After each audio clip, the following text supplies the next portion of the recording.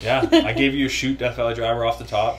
Which is like the craziest thing ever for me because I'm like Mr. Safe Wrestler. So this guy fucks up my life with a with a tilt-a-whirl backbreaker.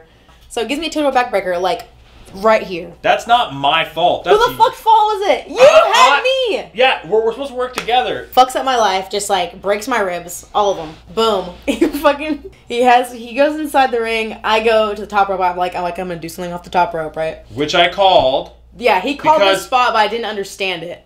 Because I said backbreaker on the top rope. Yeah, he wanted to do the backbreaker on top ropes. I fucked up somehow. Instead of that, he literally gives me a fucking Death Valley Driver off the top rope. Because that was the only safe thing that I could do. I understand that, but like I was like, fuck. On her way out of that position, back in a standing position. But another backbreaker, this time right across the ribs, though.